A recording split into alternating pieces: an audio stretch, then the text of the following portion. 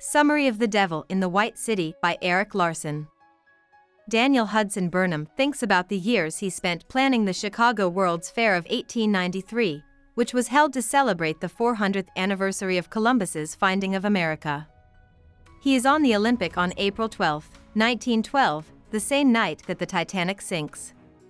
In 1890, Chicago is a growing city that wants to show the more established towns in the East that it can compete.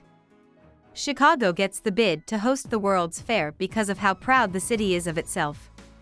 Soon after that, Daniel Burnham and John Root, two of the best architects in the city, are given artistic power over the buildings at the fair. Burnham and Root are putting together a team of architects at the same time that a young, beautiful doctor with blue eyes named H. Holmes comes to Chicago. Holmes, whose real name is Herman Mudgett, is very appealing to women, in part because he doesn't follow the usual rules for dating. He is already married to a woman named Clara, but he quickly leaves her. In Chicago, he likes the smell of the city's main industry, which are the slaughterhouses. He quickly buys a drugstore that becomes famous because he gets a lot of female customers. Holmes marries Myrta while he is still married to Clara, but he starts to ignore her right away. He uses fake documents and lies to buy a house nearby, which he turns into a grim hotel. Even though the building has rooms and tools that look like they were made for murder, Holmes doesn't get much attention because he fires people often and people in Chicago can't think that a serial killer could live there. From the people he hires, like Benjamin Pitezel and Charles Chappell, he builds a group of helpers. He fakes the signature of Jonathan, Myrtle's rich great-uncle, and asks him to stay at his new hotel. Jonathan thinks that Holmes tried to kill him in the middle of the night but couldn't. Burnham and Root work hard to put together a team of famous builders from all over the country. This team includes Charles McKim, Frederick Olmsted, and Louis Sullivan, and they start making plans for the fair. The group decides to hold the expo in Jackson Park, which looks out over Lake Michigan.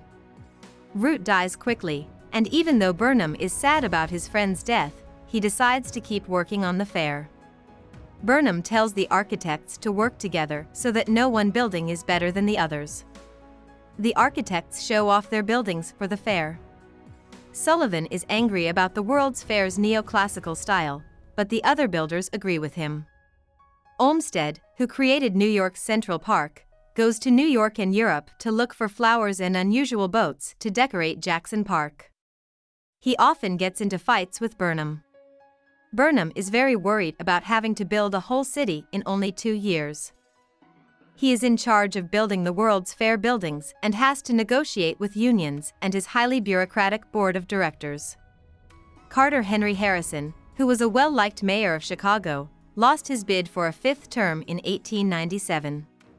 This upsets Patrick Prendergast, a young man with mental illness who thought Harrison would have given him a job in the government in exchange for his help with his campaign. Harrison gets re-elected for a 5th time in 1893, and Prendergast goes around Chicago saying that he will be named the corporation attorney.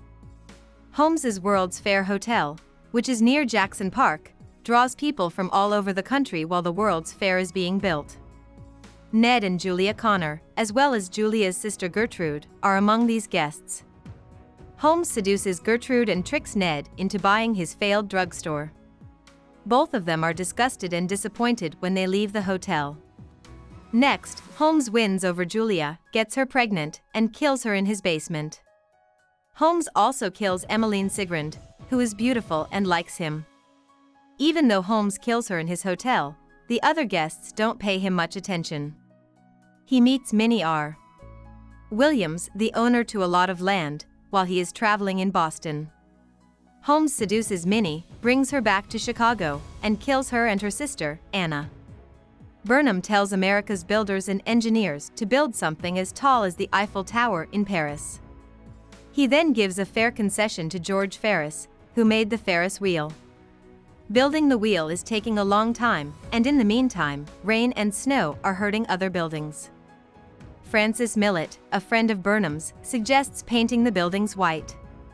This gives them a unique look that gives the World's Fair the nickname the White City. In addition to the Ferris wheel, the World's Fair will have exhibits like movies, exotic dancers, and light bulbs that will shock, amuse, and amaze guests. When Buffalo Bill brings his Wild West show to the area, people leave the fair to see it. Burnham has a disagreement with the board of directors, which wants to keep track of all the fair's spending because of the economic downturn of 1893. When the fair opens in 1893, it loses money at first. However, after the Ferris wheel is finished and Francis Millet and Sol Bloom plan fun dances and exhibits for the Midway, the fair slowly starts to make money. Patrick Prendergast shoots and kills Mayor Harrison just before the end of the World's Fair because he's mad that Harrison didn't make him company counsel. The end of the World's Fair is overshadowed by this tragedy. At the end of the World's Fair, Holmes sets fire to his hotel so he can get a big insurance payout. Investigators from his insurance company aren't sure, and his debtors are trying to get him to leave town. Holmes kills Benjamin Pitezel, and when another insurance company looks into Pitezel's death, Holmes is caught.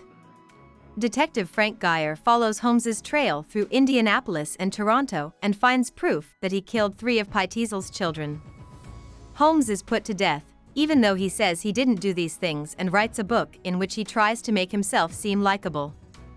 At the end of his life, he says that he is changing into the devil, and several people who were involved with his execution die in strange ways. Burnham becomes the most famous architect of his time, and the World's Fair has countless effects on American science and society. Burnham is sitting on the Olympic when he hears that Francis Millet, who was on the Titanic on April 12, has died. Soon after, Burnham also dies. He is buried in Chicago near Root, his wife, Sullivan, and Mayor Harrison. Hope we summarized it fully and you liked it. Please hit the like button and subscribe to our channel so that we are motivated to create more videos.